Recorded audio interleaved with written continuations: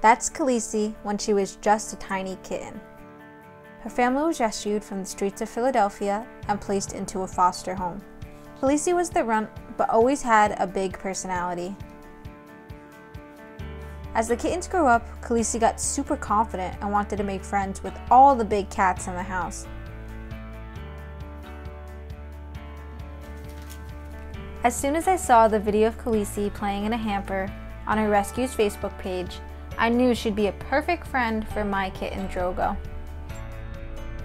The moment we brought her home, she and her older brother Drogo became inseparable. I couldn't help but record their silly moments and started posting them on TikTok. One of our videos went viral with more than 92 million views. Khaleesi might be an internet star, but she's an even bigger star at home. I seriously can't imagine my life without her.